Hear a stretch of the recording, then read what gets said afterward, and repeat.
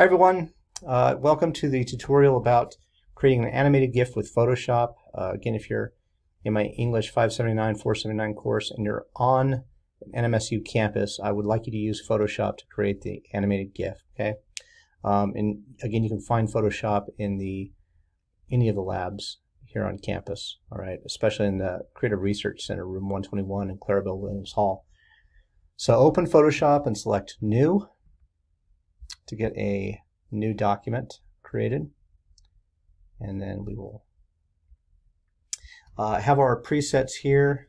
Let's set our width and height. I'm going to set our width for this at 600 and the height at 150. I think that's what I used for the examples that I gave you. And then select Create, and here we go. So we have this single rectangle here. It's a single layer, automatically created white. Okay, I'm going to get rid of this and create 3 new layers. So if you look down here on the kind of the middle part of the canvas, there's a selection that says layers. We're going to create 3 new layers for this GIF. All right, so if we go to create new layer towards the bottom, we'll select that 3 times and we'll create 3 new layers. Okay, 1, 2, and 3. I want to get rid of this layer, this background layer. Unfortunately, because it's set as background, it's locked. That means I can't delete it or do anything to it. To get rid of that lock, I'm going to double click it, and that turns it into just a regular layer. So it's new layer, layer 0. I'll select OK, and now it's layer 0. I'm going to right click, or I'm going to click Control using my Mac on this, and I'm going to select delete layer to get rid of it. Yes. So now I have these 3 layers. When you see these boxes in here, it means that it's transparent, so there's no color set for them. So I want to set them as red, blue, and yellow, which I think is what I have on my examples. So I'm going to select layer 3, and I'll do that one first. I'll go to Edit, Fill, and this will fill that particular layer with a color. So select Fill and select Color, and I'm going to choose red. So I'll choose this red up here. It's as red as it gets. And I'm going to select OK, select OK again, and now it's filled with red. Okay, I'm going to select the second layer, layer 2. Now, I can't see layer 2 because layer 3 is in the way.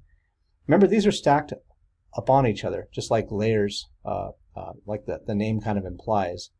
So I need to turn off layer 3 so I can see layer 2. I do that by selecting the little eyeball icon next to the layer 2, or layer 3 rather. Select that and it goes away. It's still there. I can turn it back on or off. But now I can see layer 2. Now layer 2 I want to fill with blue. So go to Edit and Fill, and go to Color, select Color again. Here I'm going to pick blue. That looks good.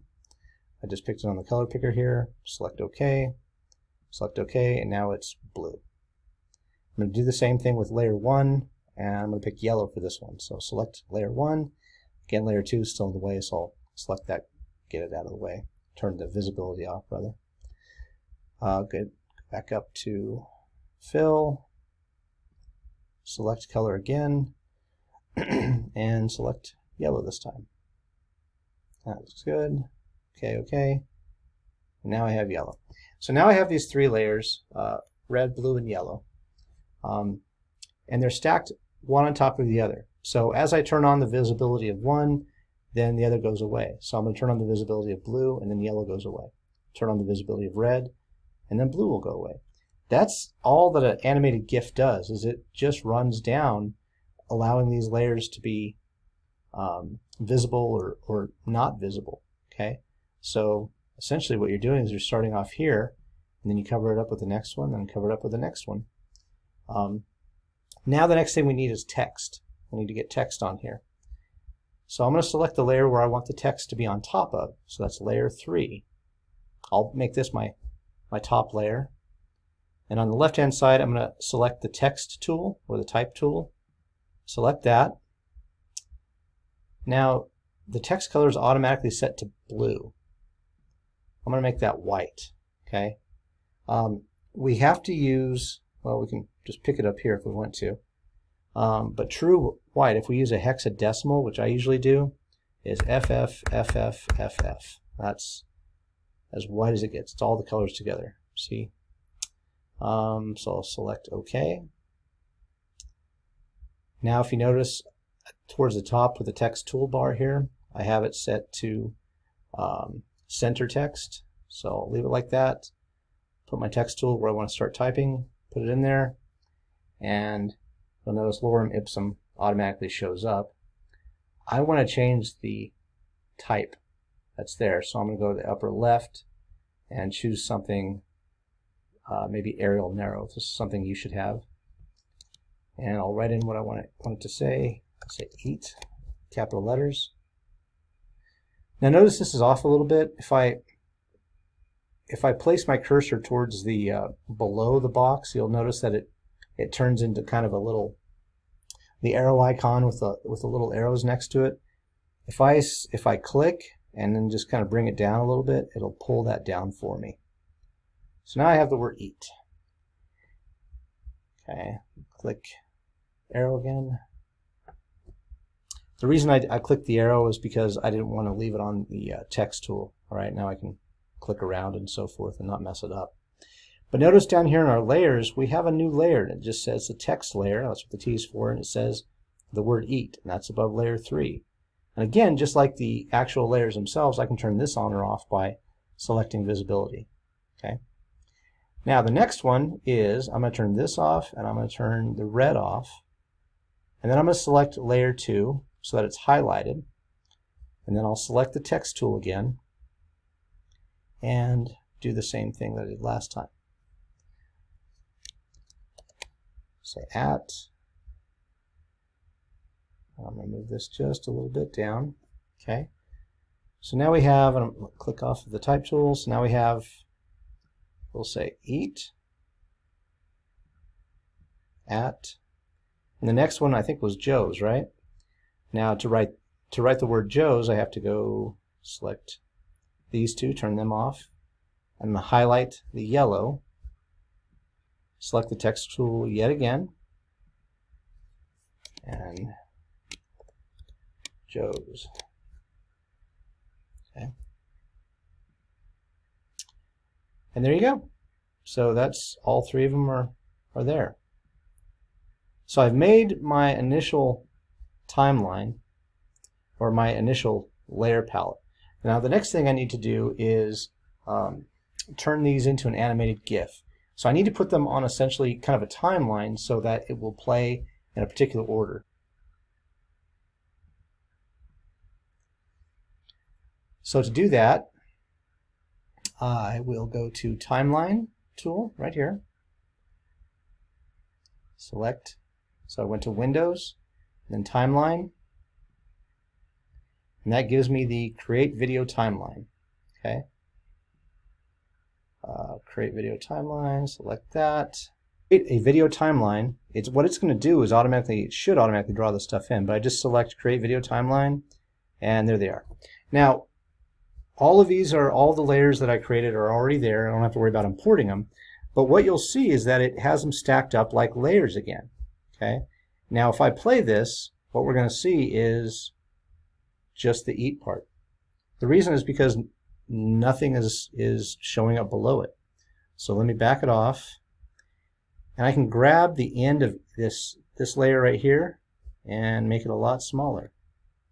Let's take it to right there. Let me do the same thing with the red layer. So that's the first layer. So we have eat, at. Now we need to make this second layer a little bit shorter so that we can see the third layer. So now we have eat, at, Joe's. And we should probably end it about right there. Okay.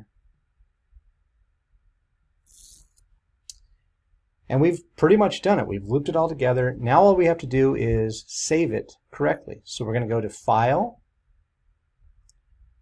We're going to go to Export. And select Save for Web. Now the type of file that we want to select is the GIF.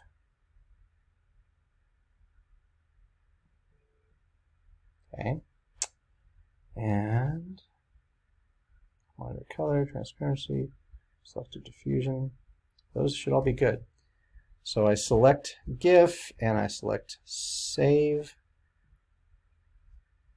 And let's put it somewhere. Example.gif. Save it to my documents. Save. And if it's saved well, then it should be there under Documents.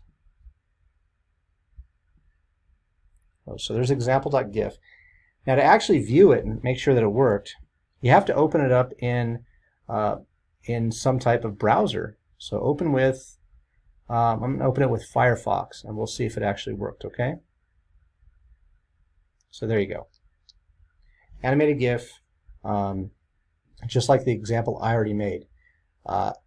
Give it a shot. If you have any problems, let me know. I'd be happy to answer any questions you might have. All right? Thanks.